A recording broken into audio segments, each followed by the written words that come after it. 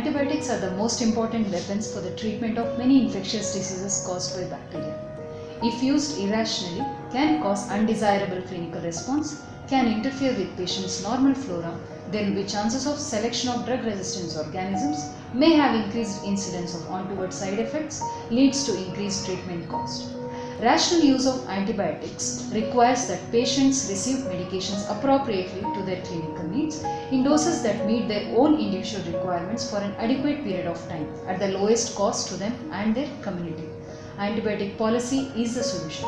It is important to ensure that antibiotics are prescribed in a way which minimizes the risk of healthcare associated infections.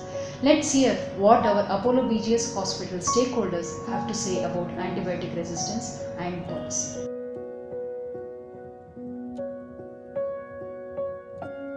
Namaste. Today we are talking about the antibiotic policy in our hospital.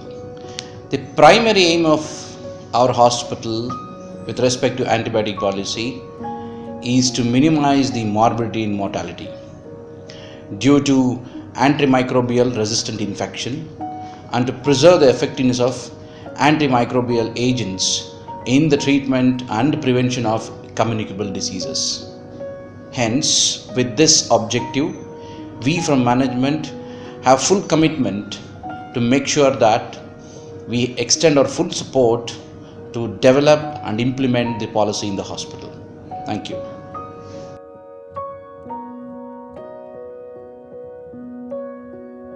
Firstly, as a physician, we need to remember that antibiotics are important for the treatment of infections. We need to reserve them for the times when the patient really requires them and avoid giving it when the current situation doesn't mandate for it. Because the situations where they are required, if it is used unnecessarily, it would lead to the problem of antibiotic resistance. Secondly, simple infections like upper respiratory infections, mostly it doesn't require antibiotic therapy. So probably patients would meet a physician for clarification or reassurance. So we should not assume that patients come to us for antibiotic prescriptions.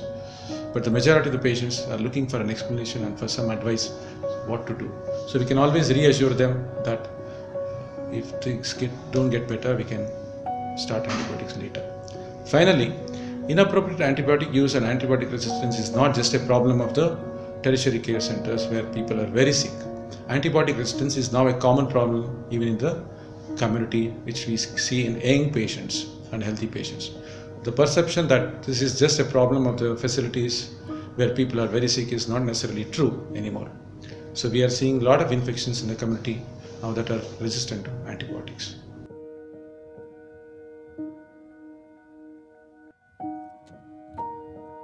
Challenges while treating a patient with multi-drug resistance are manifold.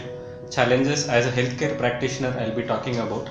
It is very difficult to treat a multi-drug resistant organism infecting a patient because he has received multi antibiotics before his treatment per se as of now, which has caused him to develop infection with a multi-drug organism.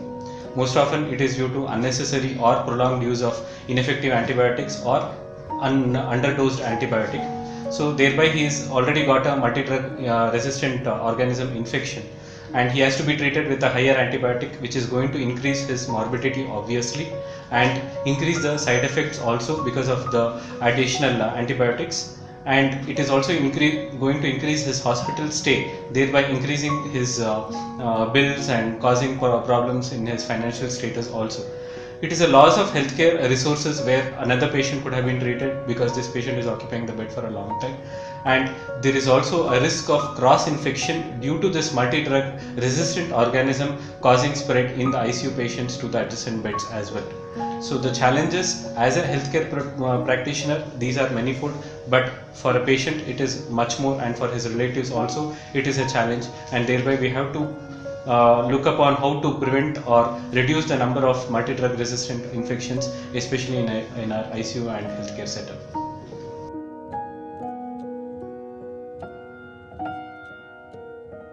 Nurses are the backbone of patient care in any hospital or nursing home.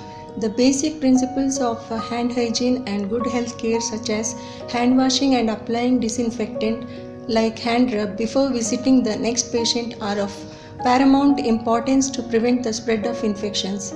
In addition, a nurse could also gently enforce the practice of hand hygiene by talking to or reminding doctors at all levels about such practices. This will ensure adherence to hand hygiene and help prevent the spread of infections.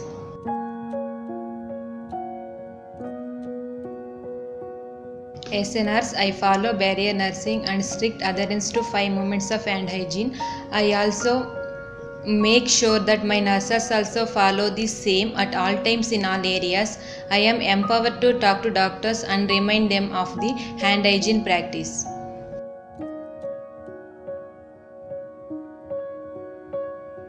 Antibiotic policy should aim at prudent use of antibiotics, prevention of spread of resistant bacteria, and shall have specific recommendations for different high risk or special groups such as immunocompromised hosts, hospital-acquired infections, and community-associated infections. Strict antibiotic policy implementation and monitoring is the need of the hour at our hospital.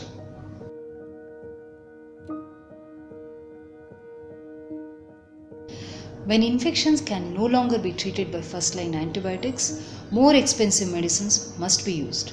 A longer duration of illness and treatment often in hospitals increase healthcare cost as well as the economic burden of families and societies.